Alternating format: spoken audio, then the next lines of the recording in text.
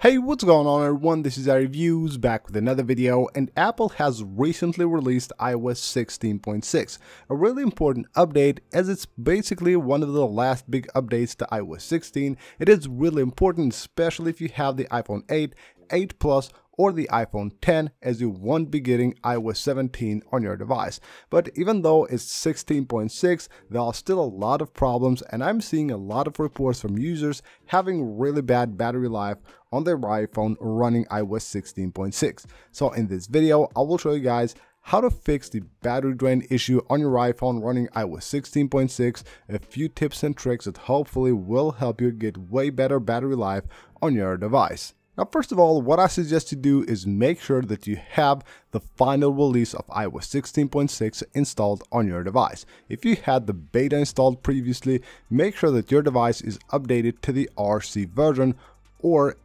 if not, make sure you go ahead and update to it or to the public update. So if you're on the RC version of the iOS 16.6 beta, then you're good to go. It's the same release as the public one, but if you're not, then just go ahead, go to settings general, then go to software update and go to beta updates, and make sure you just go ahead and turn it off from here. Once you do that, you come back to this screen, you will actually get the update for iOS 16.6. So just turn off the beta updates and you will get the update here, again, if you don't have the RC version installed on your device. The next thing I suggest you guys do is recalibrate the battery of your iPhone. So if you're seeing like battery percentage dropping like 2 or 3 or 4, maybe even 5 or more percentage at the same time, or maybe it's at 7%, 8% battery, or maybe 5 or 10 and it just shuts down, that means that you will have to recalibrate the battery of your iPhone. To do that, there's a very simple way. Make sure you reboot your iPhone, volume up, volume down, press and hold the side button until you see the Apple logo. The next thing you should do is drain the battery of your iPhone all the way to 0 until it shuts down, and then of course recharge it to 100%. Now you shouldn't do that very often. You can do it maybe once every couple of months just to make sure that the battery is actually showing the accurate percentage right there. Now another thing you have to do is actually wait for better battery life a couple of days, maybe 3 or 4 days after you have installed iOS 16.6 on your device, as this has actually been confirmed by Apple, and the battery life on the first couple of days to 3 days will actually be way worse because iOS has to adjust basically to the new update, the components and all that. So way better battery life after 3 days, that's what Apple says. So wait a couple of days and your iPhone should have a bit of better battery life. Now another thing you must do is update your apps. Make sure you have all your apps up to date after you have updated your device, because the bigger apps will always release updates after an iOS update because they have to be compatible with that update. So always make sure that you have your apps up to date, especially the ones that you use daily. And now let me show you guys a few other tips and tricks that will help you get better battery life on iOS 16.6, but other iOS versions as well. First of all is shuffle wallpapers. I wouldn't actually use this feature, and if you use it, make sure that you use the on tap feature, because if you have it set at daily, hourly, or on lock, which is the worst one, it will actually use a lot of battery to change the wallpaper every time you lock and unlock your device. And if you use your device a lot, you know that you will probably unlock it more than 100 times a day. That means that the wallpaper will have to change 100 times, causing the battery to drain really fast. Next would be the astronomy wallpapers. I wouldn't use these also. They of course have this cool animation, but the ones, especially the Earth one that uses your location, it has animations all the time.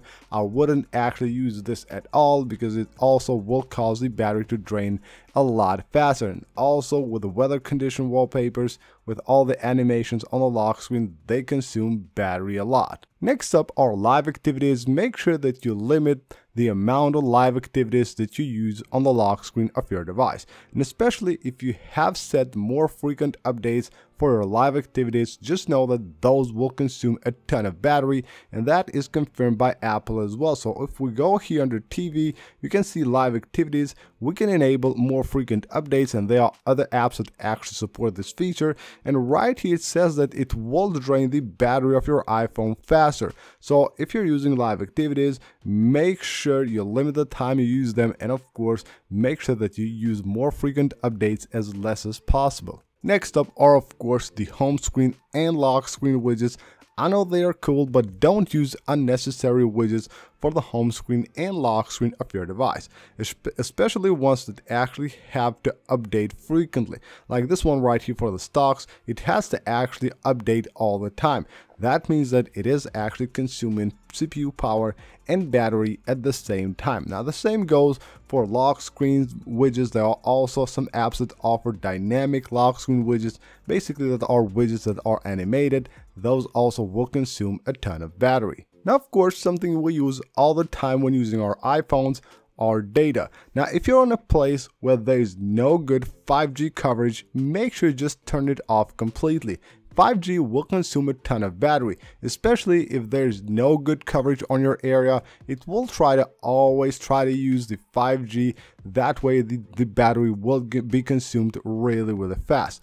Also, when you have the chance, where you're maybe at school or at work or at home, where you have Wi-Fi, make sure that you use Wi-Fi a lot more than your data. Even though you might have an unlimited plan, or maybe your data is even faster than your Wi-Fi, make sure that you use Wi-Fi as much as possible, because Wi-Fi will consume way less battery than cellular data will, which actually just drains the battery really fast. Something I would also turn off if I'm not using on the device, not just iOS 16.6, but every device, is Bluetooth. If you're not using Bluetooth and you don't need it at the time, make sure to turn it off. Now the same goes for AirDrop as well. You don't need to have AirDrop turned on if you don't want to use it. Make sure you just turn off Bluetooth and also AirDrop when you're not using them, because they're always working in the background, that way consuming CPU power and battery at the same time. Of course, the old school trick, background app refresh, that actually works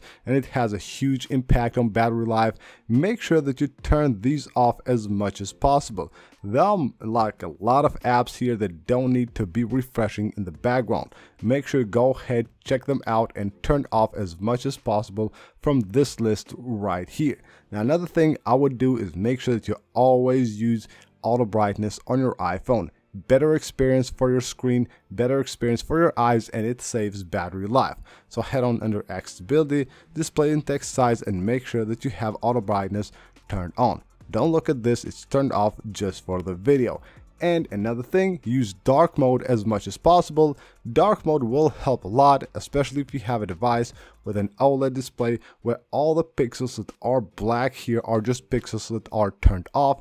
That way this display is consuming way less battery. Now of course, another thing you might want to do is check out your location settings here. So go to location services.